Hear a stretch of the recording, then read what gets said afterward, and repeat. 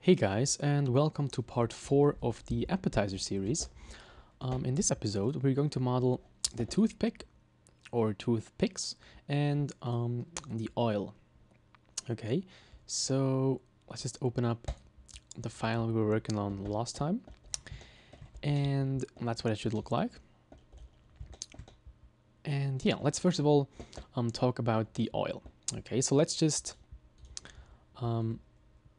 select all the green olives, H, select all those pepperoni pieces, H, and let's select all the black olives, and let's hide them as well.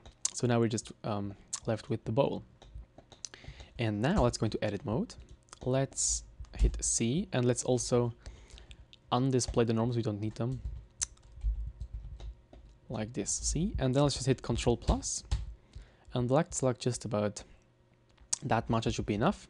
Shift D, P selection to separate that from the rest. Back with C, and let's just move that up a little bit. Okay, and now SC0, because it's usually oil is flat if you just leave it there. And then towards the outer regions, it tends to give you a slight radius. And we're going to do that just now. C1, so we can look at it from a side view. And now this is our oil, so to say. Okay, so let's just grab the most outer edge loop. Let's extrude that, scale it out, and let's move it down a little bit.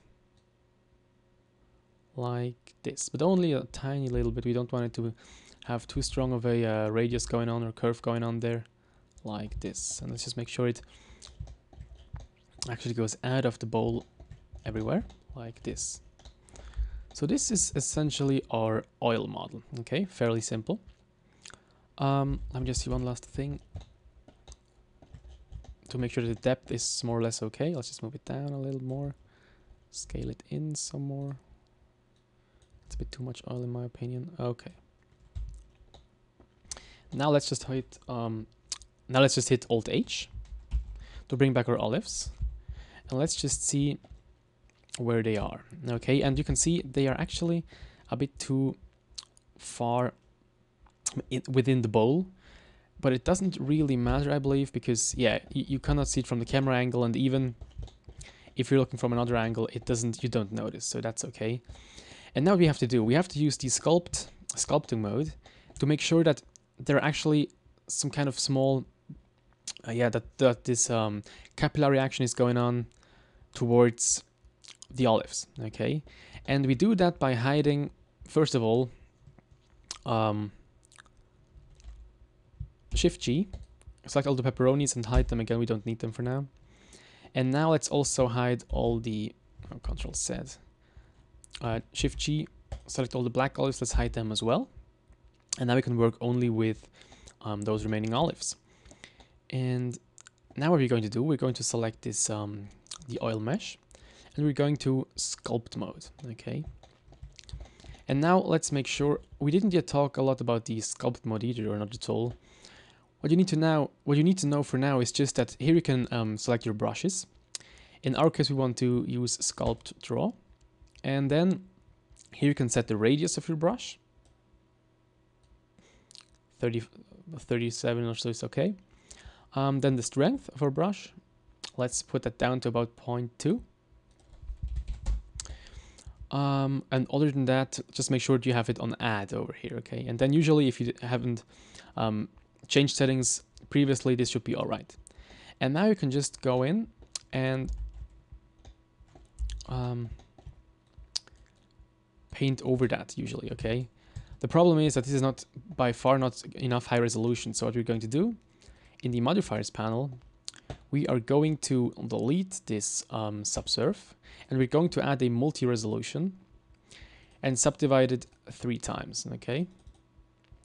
And now with the multi-resolution, you can actually sculpt over it, and everything looks just much better. So now you can see, if we do something like this, it changes the shape of the oil. And now 0.2 might be a bit too weak. Let's go with a radius of 0.45. 45, that's what I want to say, and a strength of 0.35, like this. And now let's just make sure that we kind of sculpt all around those olives, like this. Still too weak. Something like, actually we might just have to bump that up one more, like this, so we have 4 subdivisions. And now you can see it sculpts much nicer. And now let's just make sure that we have this border going around the whole olive, like this, and in there as well, because pepperoni is also responsible for that effect, like this. Okay, it doesn't need to be too exact, because first of all, it's going to be more or less transparent, and it's just necessary to get a few reflections there. And but make sure it doesn't go too high up, because that would be unrealistic. Okay, like this. Okay, and then also over here a little bit more.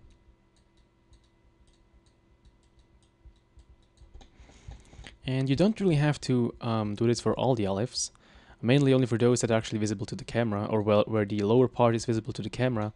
But unless you want to make an animation that actually goes around the olives, then you need to make sure all the parts are properly sculpted. Okay, now I'm just going to pause the recording, and once I'm finished, I'm going to come back at you guys. Okay, so I am done for the green olives. Now let's just bring back everything else, and let's just Shift G the pepperoni again, hide that. Shift G the green olives, hide that as well. And now we're going to work on the black olives. And I can also see what it looks like. All those parts where the olives touch the oil, okay? And yeah, this might look a bit too strong, but the olives actually cover some part of it, so it should be alright. Okay, so I'm just going to pause recording again. Okay, and I am finished with the black olives as well. So let's just, for a quick glance, let's just hide all the black olives as well. And yeah, that's what I came up with. And it really doesn't have to be that exact. It's just that it gives it a nice extra touch. Okay, so Alt H, this is our oil. Now the next thing are the toothpicks, and they are really fairly simple. Let's just select that olive, Shift A, Shift S, cursor selected, Shift A. Let's add in a circle. Let's go with 5. And I just found that if you want to get a round object, you need to have at least 5 vertices when you're adding the subdivision surface afterwards, because with 4 it kind of tends to be slightly squarish, and we don't want that. To edit mode, E, just move that one up. And actually it's just, a toothpick has to be just about this high, I believe. Oh, just about there. Actually, maybe even a bit smaller. No, that's okay. Select everything, S, Shift, Z. S, Shift, Z again. So just about there, I guess. Now let's throw in a subdivision surface. Level 2. Back into edit mode, let's select those vertices. E, move it up. Let's scale it in. E again. And then Alt M at center, actually. That should be fairly good. Or actually not, let's just go Control Z. E again. Move it up. Alt M at center like this. So that looks like a toothpick. Maybe we need to make it a bit sharper. And now let's also add in another edge loop to there. Okay, so it actually keeps its radius there. Okay, now let's go in again. Let's move the whole thing up first. Let's go in again. Now let's select one of those those edges there. Let's make sure with Shift S that the cursor is exactly in the middle of this line. Let's then hit the period on our keyboard so that it's actually our selection. Now let's select this upper part there, like this. With C you can actually select all the parts like this. Duplicate that, Shift D. And then Control M to get into the mirror tool, and then let's just hit C. Okay, that didn't work. It should be Control M really, but it doesn't do anything for me. Okay, just hit the spacebar if it doesn't work for you as well. Mirror, and then over here, enter, and now C, and you can see it's on the other side, as it's supposed to be. Now, select everything, remove doubles. You can see 5 vertices removed, because those were the overlapping vertices over there. And now we've got ourselves a nice toothpick, okay? Now it might be still a bit too big, so let's just scale it on the Z-axis a little bit together, like this. And now let's just hit apply the scale. It's always a good thing to do.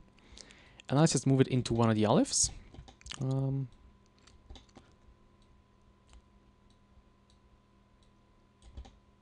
Like this. And now with Control, comma, we can once again set our selection to the median point, or to the origin in this case. RX, let's just tilt it slightly to bend it, because it looks rather unnatural if you have a perfectly straight upgoing toothpick. Then let's just duplicate that. Let's move it over there into one of the black olives.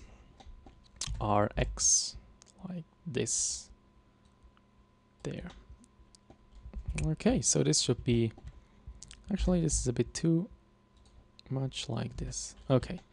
Now one last thing to do. Let me just see. You can see that those toothpicks aren't really that sharp. Now it's not a big deal, but we might just... Actually, no, this is good enough. Real toothpicks aren't perfectly sharp either. Now let's just hit smooth. And you can see, I should have done that before duplicating it, but it doesn't really matter. You can see there's issues again. Edit mode, select everything, Control N to recalculate all the normals. And let's do the same thing over there. Control N, and now we have 2 pretty good looking toothpicks.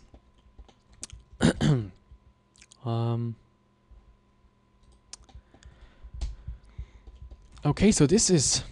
Oh, one last thing. I don't like the rotation of this bowl. Let's just rotate around the Z-axis a little bit more. But actually,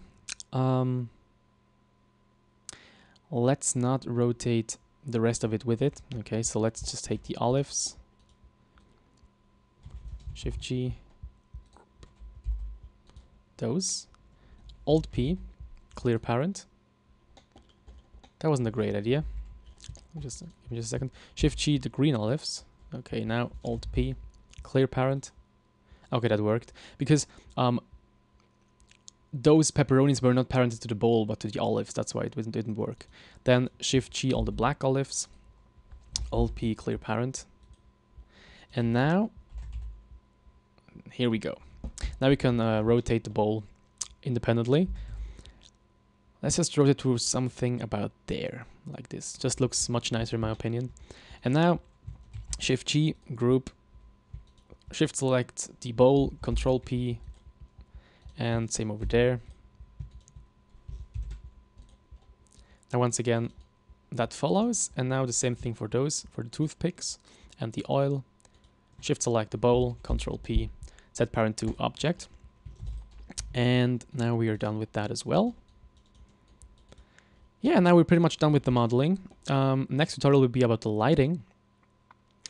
How to set up the lights was once again not that difficult, but I think it's a nice technique to get this capillary action going on there. Yeah, hope you learned something, hope you enjoyed it. Thank you for watching. If you have any kind of comments or questions or whatever, post it in the comment section below the videos. Yeah, see you next time.